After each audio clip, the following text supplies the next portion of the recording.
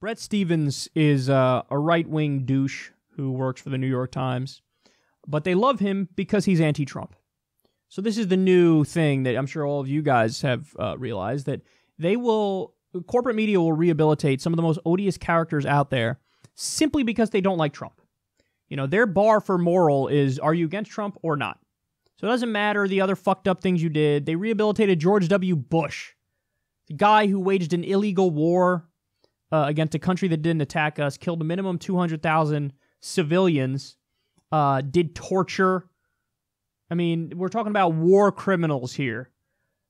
Created the NSA spying apparatus that takes away our Fourth Amendment rights. This guy has been rehabilitated because he's done some tepid criticisms of Donald Trump. Well, Brett Stevens is one of these odious conservatives who now the hashtag resistance loves, along with Bill Kristol and David Frum and Evan McMuffin. By the way, yes, I know he's called McMullen, but I call him McMuffin because I think it's funny. I like how people tweeted at me like angry. Like, you know, Trump said that, right? You know that's not his real name because I think you don't know that that's not his real name. Yes, I know it's not his real name. It's fucking McMuffin. Whose last name is actually McMuffin? But no, I think it's funny, so I say it. And I'm going to keep saying it. Evan McMuffin, fuck him. I'm going to call him McMuffin because he's a fucking douche. So these people are bad people. These people are, you know, they're for every terrible policy you can imagine. But now they're held up as legitimate people because they're not for Trump. So yay, they're good people. Well, here's what you get when you lay in bed with these kinds of people. This is what this guy tweeted. What single payer looks like in Britain. And he's linking to a piece that talks about how the National Health Service is overwhelmed, leaving patients to wait. For years, budget cuts at the NHS have left hospitals stretched over the winter. This time, it's under the highest strain in decades. So this is the old argument, you know. We've seen this a zillion times. This is nothing but rank propaganda. It happened when I did my debate with Razor Fist. I feel ridiculous even saying his name. But you go check that out if you haven't yet. You know, this is what he said. Waiting lines. Waiting lines. Oh, my goodness. Well, there's a few responses to that. First of all, the waiting lines are usually for elective procedures. So, in other words, those are not... You know how they ration care in single-payer countries? Need. Hey, who needs the care? You get it. If you need it, you're the one who gets it first. So they ration based on need. Here in the United States, how do we ration care? Based on the size of your wallet. How rich are you? That determines whether or not you get care. So if you're a rich person and you want a chin surgery, yeah, you have the money, we'll take care of you. But if you're somebody who's poor and you got a kidney disease and you need treatment, well, you might have to wait a little bit in the United States because, hey, you're not rich. So we do our wallet biopsy. We found out you're not in the top 1% or 10%. So you might have to wait. So in single-payer countries, it's actually a system that makes more sense because everybody rations care, every country on earth. It's just a matter of how do you ration it. Are you going to do it by how rich somebody is, or are you going to do it by need? So that's the first response to, they ration care in single-payer countries. Waiting lines. The response is, there's waiting lines everywhere, and everybody rations care in every country. It's just how you do it. So that's the first response. But the second response is,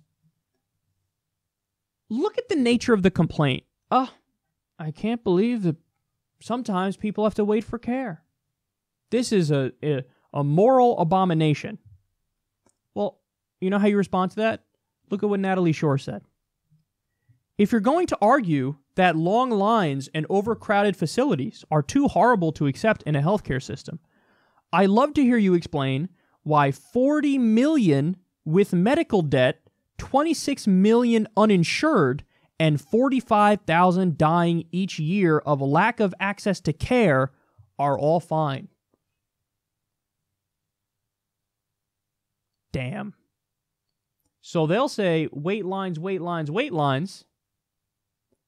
But guess what? Not only do we have wait lines, we have thousands of dead bodies on that line. 45,000 dead bodies on that line. These are people who are priced out of the market they're not insured, they don't have the money, they don't get covered, they don't get care, and then, oh, shit, look at that. Because it's cost prohibitive in the United States for these people to get the care, they don't go to the doctor, and then they end up dying. Shit, I got this pain in my leg, and it hurts. I would go to the doctor if I could afford it. I can't really afford it. I'm going to stay home. Oh, motherfucker, it was a blood clot. It just came loose. Pulmonary embolism in the lung. Overdone. Dead. So, now in the UK or Canada, that person might go to the doctor. Shit, I got this pain in my leg. I don't know what it is. They go to the doctor. Oh, we found it's a blood clot. Okay, hurry up, give this person the care. And then guess what? Maybe the person who was on the wait line, they needed a surgery, they might have to wait an extra day or two. But we just saved this guy's life. He was going to die from the blood clot. Now he's not going to die.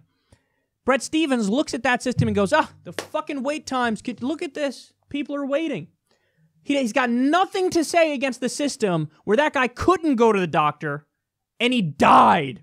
45,000 people die every year in the U.S. because they don't have access to basic health care. And this was my response in the debate.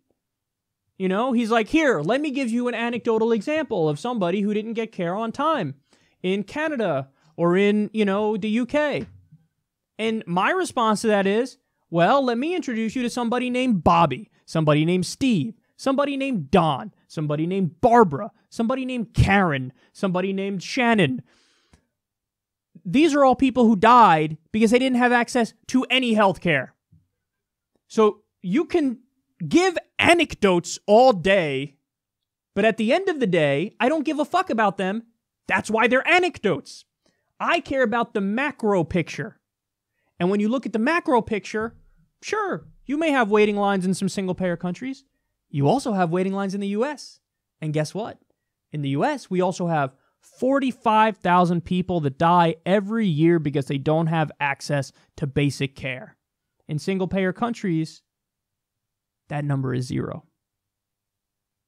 So that's how you respond to this propaganda. Because that's what it is. It's propaganda.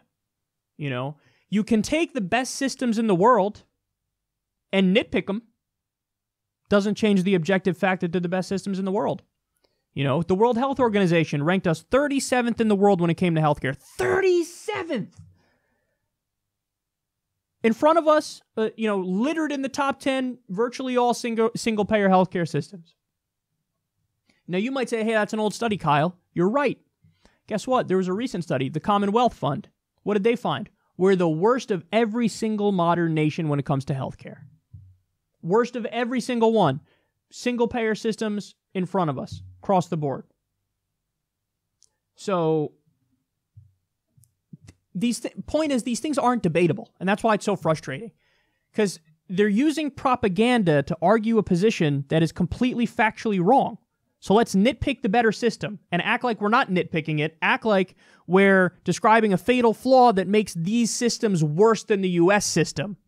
That is complete and utter garbage, lies, propaganda, nonsense. And Natalie sure did a great job showing you how you dissect that.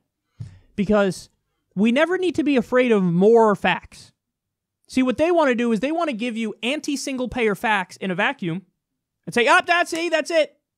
That's the whole picture. But they don't want to tell you the broader context, which is those are the best systems in the world, objectively, empirically. And also, if you want to talk about problems in healthcare systems, let's start with the fact that we have 45,000 people dying every year because they don't have access to basic care. How's that for a wait line, you fucking prick?